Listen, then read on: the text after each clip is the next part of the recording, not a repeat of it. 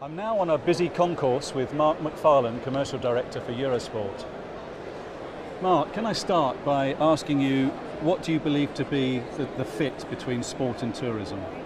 Yeah, both sport and tourism are key passion points in people's day-to-day lives. You know, tourism is one thing that people go and experience with families, friends, what have you. Sport is one that also touches people in a day-to-day aspect as well.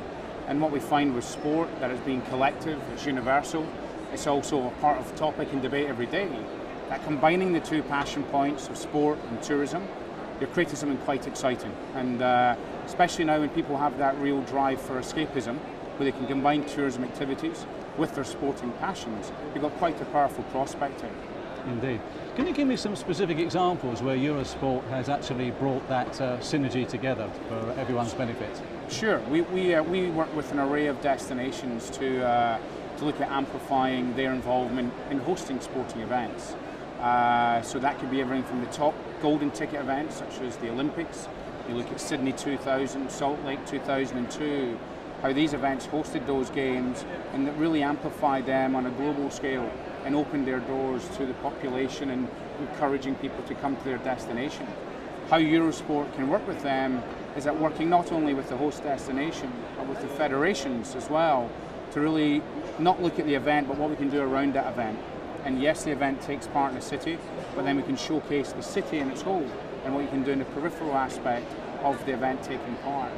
And that's the top end events, but there's smaller events as well, with niche markets opening up, niche sports events such as surfing, trekking.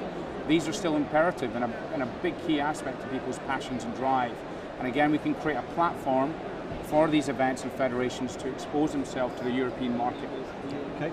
Are there any key people here at the World Travel Market that you specifically want to have conversations with, or are you generally available for discussions and business opportunities? Of course, no, actually the WTM is imperative to us. You know, the tourism sector within the Eurosport group is very strong now, and we're actually the #1 platform to work with the tourism sector in international media.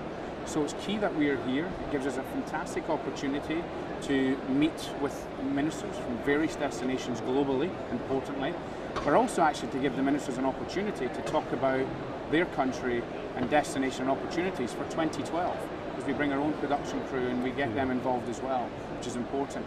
So it's vital for us to be here, and it goes into the extent that we're actually even now getting involved from not just being in presence, but being integrated from a content aspect as well, by sponsoring areas such as the sports and tourism section for speakers within the WTM program.